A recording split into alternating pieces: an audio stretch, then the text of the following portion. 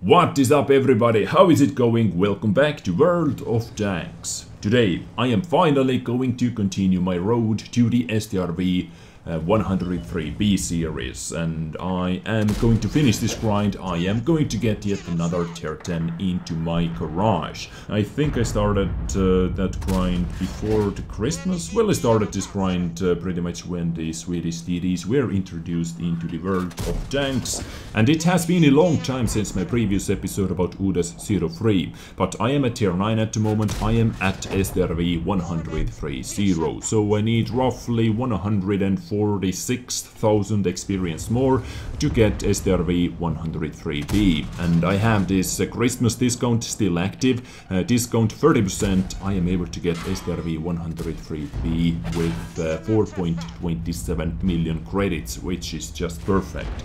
This is that special thing this was that special thing during the Christmas where we had to decorate Christmas tree, and as soon as you were able to get every single decoration to level 5, you got this discount as well on the top of everything else, on the top of some other bonuses like consumables and reserves and so on. But it feels really good to get yet another tier 10 into my garage with 4.27 million credits.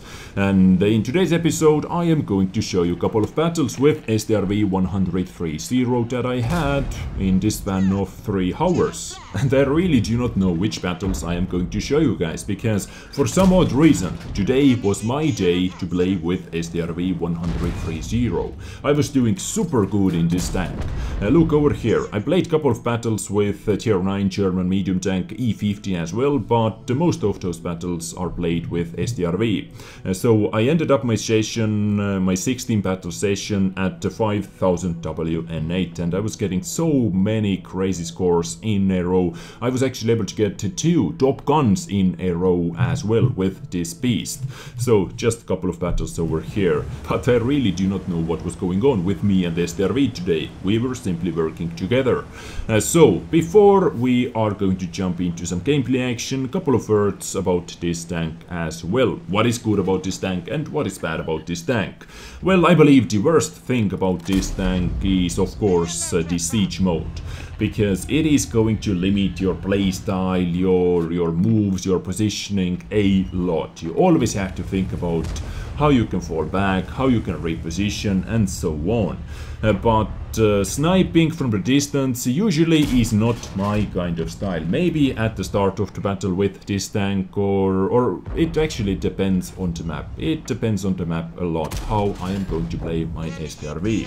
I like to play it a little bit more aggressively, like sniping, sitting in the back, sitting in the red line, sniping for 10 minutes. This is not my cup of tea. This tank is really fast, so if you're pushing in, if you can see that enemy is due shot for you, enemy is at around, let's say 700 HP or maybe 750 or something like that, you can easily rush in. You can easily rush in. When you see the enemy, you can auto-lock automatically and you can press X at the same time. So after you're done going into the siege mode, you can open fire right away.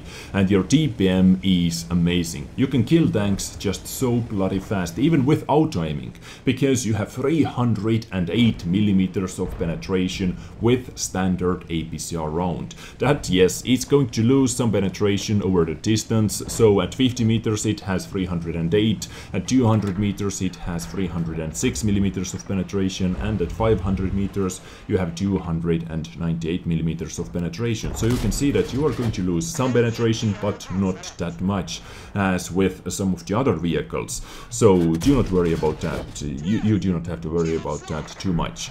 So let's say you are cruising in, you can see enemy tank, auto aim, press X, and after 2 seconds you are ready to fire. So it is going to take you 2 seconds plus your reload time to deal around 800 damage to the enemy vehicles, because your average damage per shot is 390, penetration as I said 308, and of course minus 11 degrees of gun depression thanks to your siege mode, 11 degrees of gun elevation, you have no aiming time whatsoever while you are in the siege mode, and you have the most accurate gun in the game while you are in the siege mode. So just, I don't know, I like to play it a little bit more aggressively.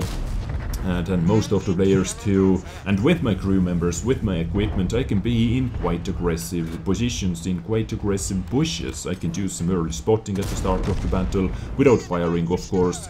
My equipment loadout is the medium caliber tank on rammer, camonet and binoculars to get that epic view range and to outspot the scouts, for example. I have brothers in arms, sixth sense and recon skill loading up. I have a situational awareness already active on my radio operator, so my view range is 508 meters. Yes, I know your maximum view range is 450, but with my 508 I am able to devalue, or how to say, yeah, devalue enemy light tanks or TD's camo value a little bit. So this is amazing. My concealment while I'm stationary is 56.91%. And yes, I am playing this tank with a food as well, because I'm not using ventilation, so I would like to keep my DPM a little bit higher, and usually if you get spotted, if artillery hits you, you are effed up anyway, and well, there is nothing much more to say about that, but there is actually some variety how you can play this tank. You do not have to camp all the time, so hopefully in today's episode I am going to be able to show you a couple of interesting battles as well. So let's jump right into the action and let's see that amazing DPM in action.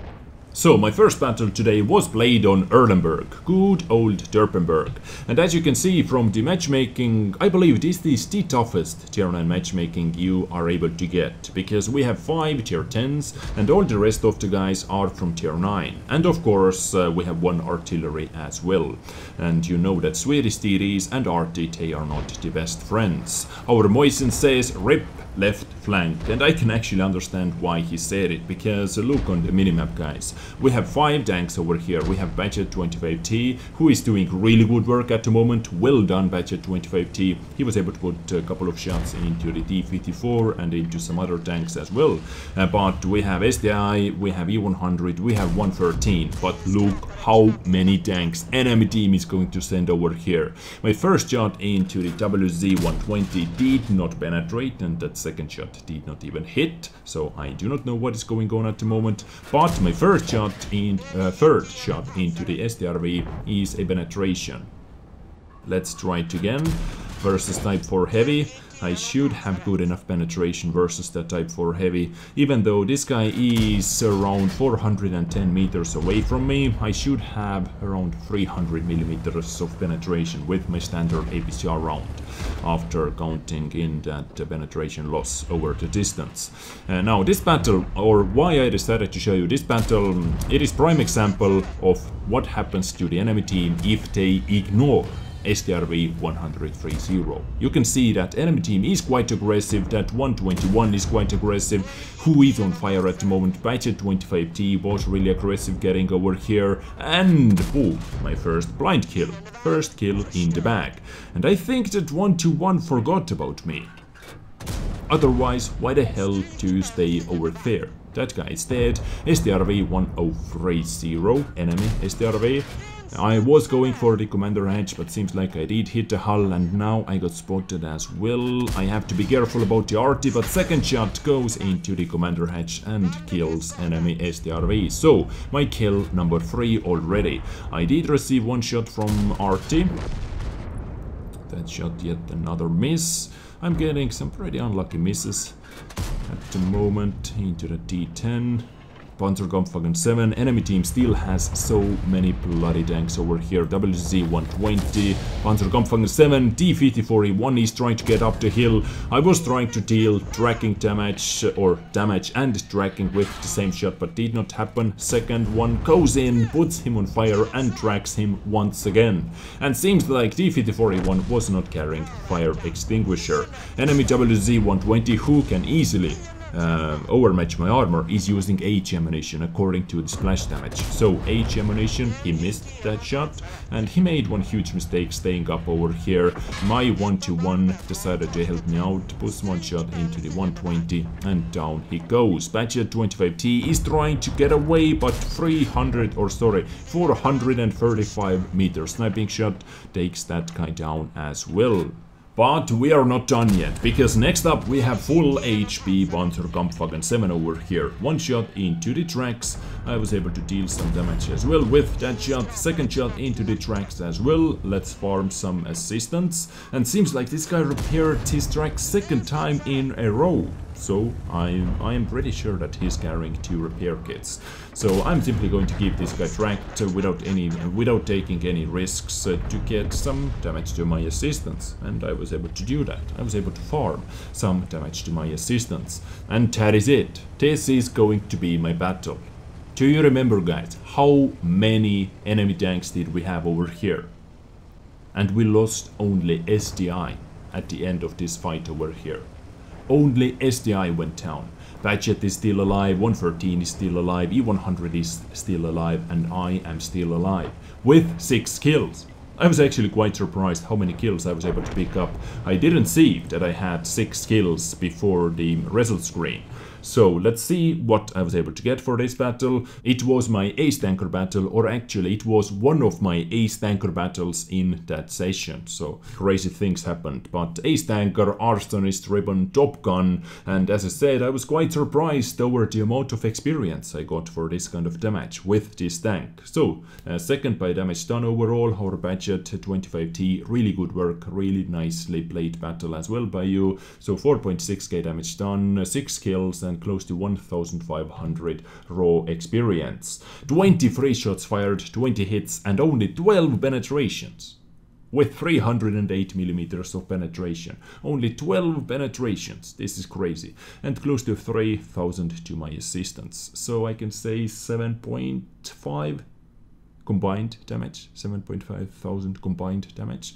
But this doesn't matter. Overall, this battle was really exciting, really action-packed and awesome to play, and hopefully awesome for you to watch as well. But now let's jump into yet another one and let's see what happened over there. Next up, once again, one really interesting battle, in my opinion at least, on highway, and this time I am on the top of the food chain, as you can see. We have 2 artilleries, we have 5 tier 9s, and all the rest of the guys are from tier 8s. And having a lot of tier 8s in this kind of matchmaking means we have quite a nice amount of HP on the battlefield. So let's see. Now, highway map, usually for STRVs, well, this is super boring map because you pretty much have to take one position, you have to hope that your team sucks, and you have to hope that enemy team is going to push in and you can deal your damage that way. But this is not the case in this battle, because once again I am going to be pretty aggressive, quite aggressive, as you are going to see soon. But first position, as always, is going to be on that road behind some of those bushes. I was able to take down Scorpion G thanks to our awesome scout in the budget 12T. Next target, Chrysler KGF. First shot, penetration. Now I am aiming for the tracks. I'm trying to track that guy, but someone else was able to do that, and now this guy's tracked once again. I actually should have gone for the kill, because 350 HP left. That was my kill range, so I lost some damage over there, but I was able to pick up the kill anyway. So second kill in the bag, and I can see that enemy team is moving in with pretty heavy forces into the city. Let's see. They have Defender over there, D30 is also moving in, Waffenträger auf Panzer 4, but budget 20 or budget 12T is trying to spot that guy. But UDES-03, Pixel Hunt at the back of the tank and goes in, 412 damage done. That was really lucky shot, I have to admit. That was really lucky shot, one blind shot as well. The worst that UDES-03, but most likely that guy is already backing up in the travel mode. We have 2 really awesome scouts doing some work, Badget 12T and AMX 1390. They are going to hunt down enemy artilleries, and they actually spotted Lorraine 40T. But I can see from the minimap that enemy OHO and Defender, they are kinda trapped in. They cannot go forward, and the only way where they can go is they can back up. But I am ready, I am waiting for those guys. Defender has been spotted through the objects. I believe I did hit that bloody house, but I am ready to go. So waiting for Defender to back up, and hello, quick shot into the tracks, 380 damage done. That Defender doesn't have a repair kit, guys, and this is just farming at its best. Sweet. We can see that enemy Oho is trying to ram the defender, but that defender has nothing to do. This game for those guys is over. Boom, defender goes down, and Oho should go down as well, I believe. So yeah, let's move in, let's see. Oh, god damn it, that Waffentrager was still over there. I was actually genuinely thinking that our scouts maybe they peeked over the corner to see if that Waffentrager is still over there or not, but seems like they didn't, and Waffentrager was able to hide in his hole. Lorraine artillery trying to run away, 343 damage done into that Lorraine, who is aiming towards our Waffentrager Panzer IV blow up style points, and just before going down, I think he was able to put one more into the Waffentrager. I wasn't able to reload fast enough to take out that Skoda 50, but it doesn't matter. Jagdtiger moving in together with T30 and Super Pershing, full HP Jagdtiger and full HP T30. Hello through the objects. I actually didn't see the outline myself as well. This was not a replay bug, so kind of a risky shot. Boom, second shot goes in as well. Our E75 was pretty damn ballsy, moving in like that towards T30 and Jagdtiger and Super Pershing and whatnot. Is Jagdtiger able to get away from me? And yes, he was able to get away from me, so I have to back up quick travel mode, and let's back up because it is getting a little bit too scary for me. T30 is a potential one shot, well, easy one shot. What I have to do is I have to penetrate, but I decided to reposition. I decided to pick a little bit different angle to deal with all those tanks over here. Jagdtiger almost at full HP, still almost at full HP. But I believe I am potential one shot to that enemy T30, so I have to look out for that. Tiger is moving in, he can see our 112. Come on, he missed quickly, siege mode and quick shot, 400 damage done. 400 damage done. Now I'm thinking maybe that T30, maybe that Super Pershing are coming in from that position. Like, we have no vision. I don't know why I can't show it to you, but we have no vision over here.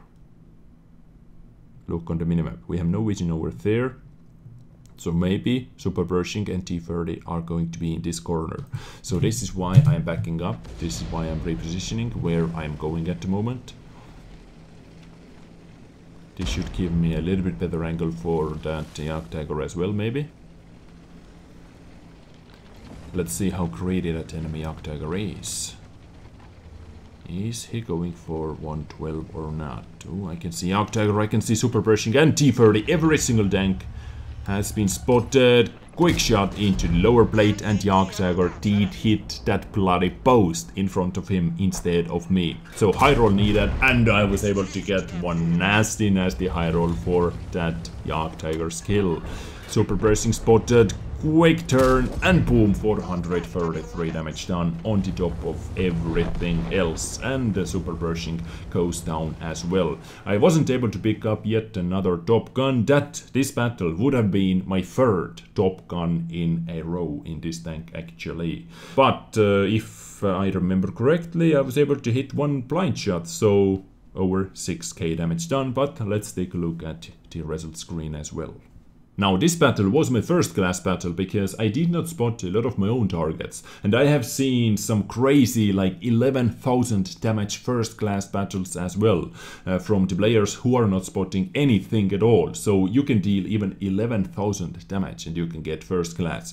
I do not remember the battle, was it with Strv 103 or 103B, but I do remember that there was one crazy first class. So demolition expert for blowing up that at artillery. Nice, nice, nice. And high caliber as well. So, yes, one of my blind shots was a hit, over 6,000 damage done. Top by damage done by far. As we can see, 5 kills, 1,313 experience. And this time, once again, 23 shots fired, 20 hits and 18 penetrations. Illuminati confirmed. Because as we remember, in my previous battle I did fire 23 shots as well, and I did hit 20 of them. So, kind of interesting statistics, but not too bad off the battle after all. And ladies and gents, I believe this is going to be my episode for you today about Strv 130 Tier 9 Swedish TD. Only one more tank to go. I need roughly 150,000 experience more with this tank, so I can buy Strv 103B with 4.27 million credits, which is the best thing I can do with my credits at the moment. And my final opinion about this tank, do I recommend this tank to you? I do not know, guys. I actually do not know, or I actually cannot recommend this tank to you because it is just so different. Every single siege mode tank is just so different in this game. Maybe you like it, maybe you don't, but you have to try it out yourself. I cannot say that it is the best thing in the world. Sometimes I like it, sometimes I hate it. When I like it, I play with those tanks. When I hate it, I do not play with those tanks. I play with regular tanks. But it is just, you have to try it out. There is no other way. There is no other way to describe it, because playstyle is just so different. DPM is amazing, accuracy is amazing, the best accuracy. Aiming time, there is no aiming time, pretty much. So you have to try it out yourself. But I hope you enjoyed today's episode. I thank you so much for tuning in, and I catch you in my next one. Take care and bye.